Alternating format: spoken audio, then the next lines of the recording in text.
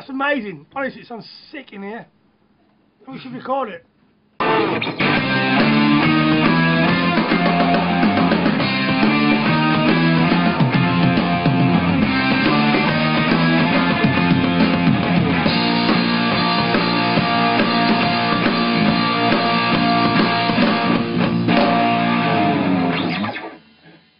Do one more like that. That's a keeper.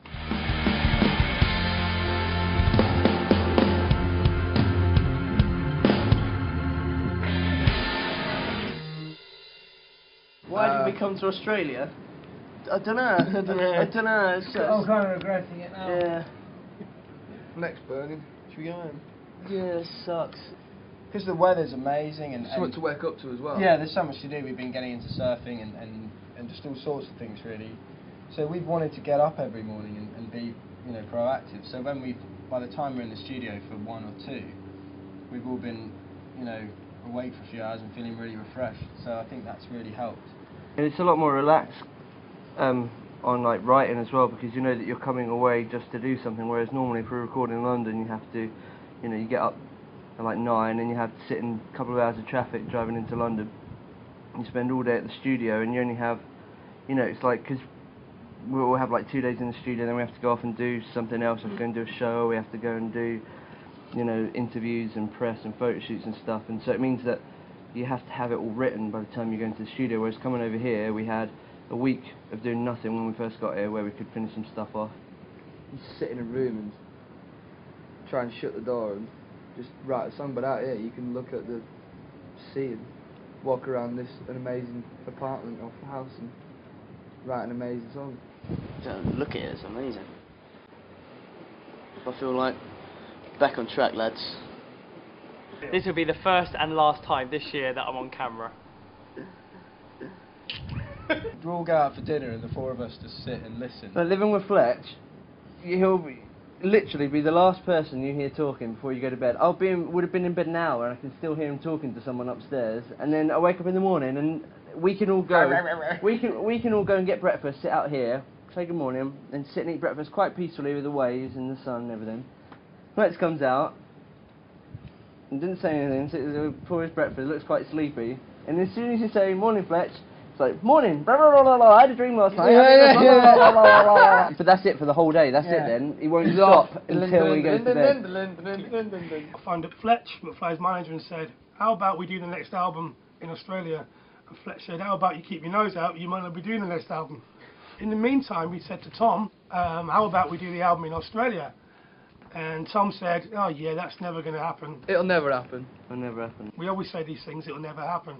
Which made Fletch think, I'm going to prove you wrong, schmuck. And here we are. They did a couple of shows while they were out here in small venues and they were just amazing. They were just really tight, really energetic, great vibe, crowd loved it.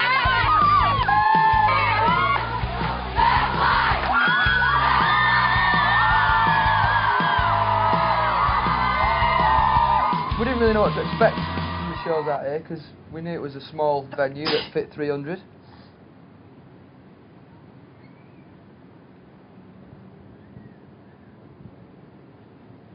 Let's go. You know, obviously they're really excited because it's the first time, they were the first people ever to get to see us play in Australia. We've been waiting 4 years to see them and they're finally here and we just met them and I think I'm going to cry. I am crying. We live up here in Australia and we came all the way down to here. We came from Cronulla. Yeah, an hour away. Yeah, Brisbane. The 3 of us, we've come all the way from New Zealand. Loads of people were there early. As we got out, we got mobbed. It was just like it was in England, and we were so surprised at that reaction that we got. We were just saying, how do you know about us? We were like, my friend. What about doing a bit of shtick with the crowd and just getting to say, do you want to be on our new album? Yep. This might be terrible. And I've been 2 mics. You just go, you just shout after me, you just go, we don't care, and they go, we don't care. And it'd be all the Aussie crowd, and we could put him off the radio. Yeah. It might sound brilliant, but it might be rubbish. Right, so after me you shout, we don't care.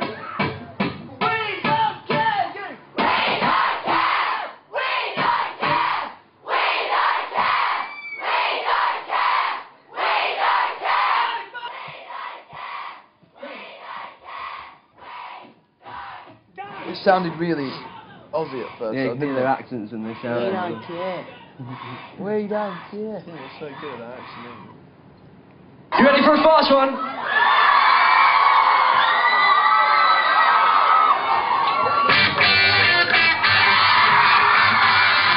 Let me see your hands!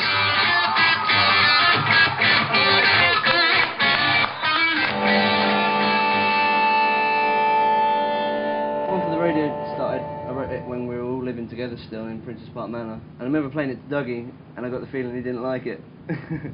We were writing loads of other songs at the time, so I thought, well, you know, if he's not into it, I'll just concentrate on the other ones. It's basically saying, you know, how frustrating it is sometimes for us, you know, being sort of that guilty pleasure band that, you know, it's people sort of secretly like but don't confess to it. You know, sod it. You know, it's what we are, it's what we enjoy doing, and that's basically the message of the song. And the lyrics are sarcastic in the sense that if you don't, you know, if you don't like us, we don't care, because we're having fun doing it. We've got plenty of fans that like our songs, and it doesn't matter what you look like, what you're wearing, all at the same in the dark.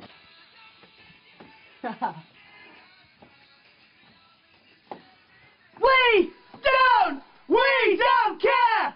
We don't care! We don't care! We don't care! What's this? Jason is like a 6-year-old kid that's been given a can of Coke and a packet of sweets. First met McFly, guess it was about 3 years ago now. I was working on the Matt Willis album at the time, and Matt said, why don't you come and see my friends McFly? Well, they're not really my friends, but we have to pretend. He's young, talented, good looking,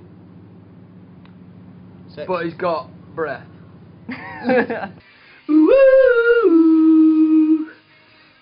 Met all the guys, said I'm Jason, doing the Matt Willis album, and they went, my little son Dougie. He gave me the confidence to try things, and he'd just be like, let's go for it, and just play it like this, and he'd be like, come on everyone. You know, he can tell that we're getting to that stage where one more run through will just push us over the edge of playing that song, and he'll say, right, let's go McDonald's, or let's go to cinema or something. You can go bigger than that, don't be scared. Rails! Rails! Rails! Rails! There we go, just like that. He's always positive, never tells you you're crap when you are crap. Sometimes he'll say, oh, that was good. McFly. Mc. Pie, more like. No, you're just making this awkward now, Jason. Yeah, I know you are, smart mate. Yeah. You are. Perks of my job is to have someone to talk to all day. I don't really like being quiet. So let's just get this mid-8 in our heads. Yeah. And on tape, and then we'll go for that and come back and nail it if you want. Okay, cool. Or you can stay and nail it and go home, it's you. Yes, nail it. The main advantage of this house is that it's bigger than the other one, so if you do just want to get away and go sit on your own for a while, you've got, you know, and the rooms are a lot nicer, you've got a nice room to go sit in, or, you know, and just chill out. And because we lived together when we were like 19, it's been like 3 years. I suppose we've grown up a bit and matured a bit, only a little bit, but when you look at a lot of bands, there's always going to be tension, but I think like we do pretty well. I'd say we do really well. You go out and buy it. You go out and buy it. Must be appreciated, isn't it? I know. What were you doing? Reading your book on the I balcony? was tidying up after you, actually. Oh, yeah. Yeah. I don't First impressions, you think they're all the same. They're all like brothers, really, but they've all got different personalities. Usually after you finish making a record, you come out with a bunch of songs and a client, and that's great, and that's where it is. I mean, is that a strange thing to say? Ready? You've got Danny, who is giggly all the time and funny, and has got really long arms. And Danny makes everybody laugh in ways that he doesn't even know, which is quite funny.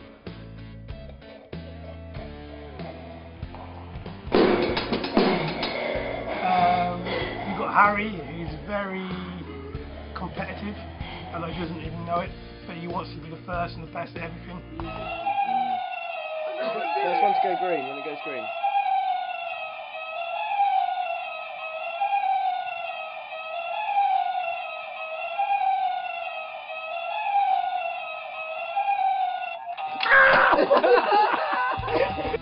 If you're going out walking, you'll have to be at the front. If you're going surfing, you want to be the best.